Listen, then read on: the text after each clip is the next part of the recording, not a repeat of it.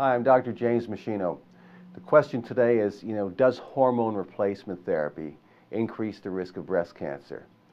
And, I tried to warn women back in the 1980s that it did, but it took, many years later before, the evidence was strong enough to end the experiment. But even back in the 1980s, we saw in the Nurses' Health Study that every year that a woman was on hormone replacement therapy, that her risk of breast cancer increased by 2.3%. So if she were on hormone replacement between age 50 and 60, that's 10 years, her risk was 23% higher that she'd develop breast cancer compared to someone else her own age who didn't use hormone replacement therapy. And so a lot of women died in the experiment. It really wasn't until the early 2000s that the Women's Health Initiative study and the Million Women study in the United Kingdom gave us conclusive evidence that hormone replacement therapy was increasing risk of breast cancer in those studies by 21% and also increasing risk of cardiovascular disease, heart attack. Stroke incidence was 41% higher. So that pretty much ended the experiment. And so doctors today don't prescribe it the way they once did. So how is hormone replacement therapy increasing risk of breast cancer? By increasing the rate at which cells divide. It's like putting fertilizer on breast cells. They divide too fast. They make more genetic mistakes. It leads to cancerous mutations. So now the question of the day is, what about bioidentical hormones? Well, it's a new field. I will say that bioidentical hormones look a lot more like the body's own estrogens, but, even no one has been using them long enough to say absolutely that they're safe. I do personally like the use of natural progesterone. If a doctor recommends that, I'm not against it.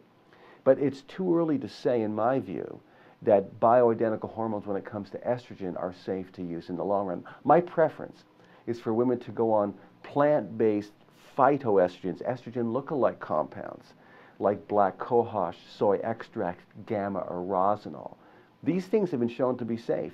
And in certain countries like Germany, they're the gold standard treatment for menopausal symptoms. I've seen about 80% of women get very good relief from menopausal symptoms using that combination of plant-based phytoestrogens.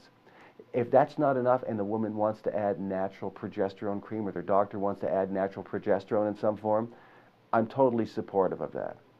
However, there are many other ways besides avoiding hormone replacement therapy to reduce risk of breast cancer. I've put the 10 most important steps together in a program called the 10-Step Breast Cancer Prevention Program that you can download right from this site. It's available right here, and you should do it right away. Now, at machinohealth.com, you'll see my other published review papers, other articles that I've written, videos, live footage from my professional seminars, other resources that are available, all for free, that will help you lead a healthy, long, functional life. It's not just good enough to be alive with a heartbeat. You want to be alive and functional as the years tick away.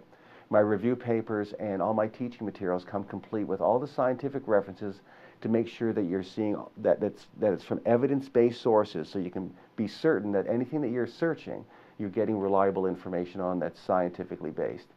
So be sure to use machinohealth.com as an ongoing, reliable resource for health and wellness information for both you and your family members. Thanks so much for watching.